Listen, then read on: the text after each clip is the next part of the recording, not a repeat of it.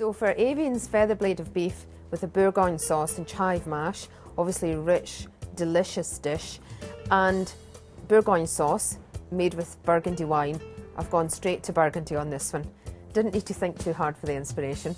This is Domaine Olivier Santenay, 100% Pinot Noir, tiny estate, family business, and totally focused on growing Pinot Noir grapes in this area of this village. The tannins are quite soft, silky, velvety, a really smooth red wine. So not too challenging, but enough concentration of flavour and enough firmness of body to match the beef, because the beef is going to need something that has a bit of firmness and richness. And the reality is that the Bourguignon sauce also needs something that's going to match beautifully with it. So Burgundy sauce, Burgundy wine. That's nice. That's lovely, Jo. Have a taste of that. Very smooth.